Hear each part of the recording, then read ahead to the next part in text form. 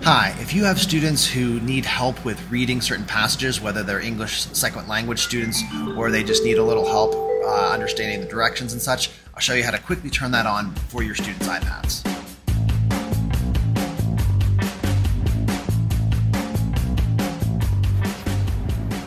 Hello everyone. If your students need text on their iPad read aloud, I'm going to show you how to turn that feature on. So we're going to go to the Settings app. From the long list of items here, we're going to pick Accessibility.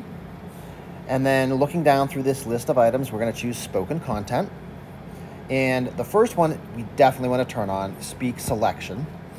So when students highlight something on their iPad, there will be a menu option to speak that aloud. You can have Speak Screen on, and that's fine. They can use 2 fingers to swipe down from the top. It'll read everything though, including like menu headings and ads and everything that they see on that screen. So may or may not be helpful. So we just turned those 2 things on. Now let's go ahead and we'll go to Safari here, and I'll show you an example here. I pulled up some words of wisdom from Google.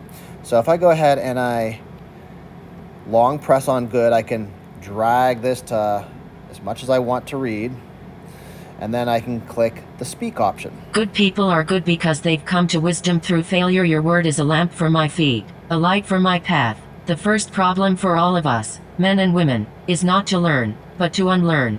Deep, very deep. So hopefully that helps, and hopefully that can help your students.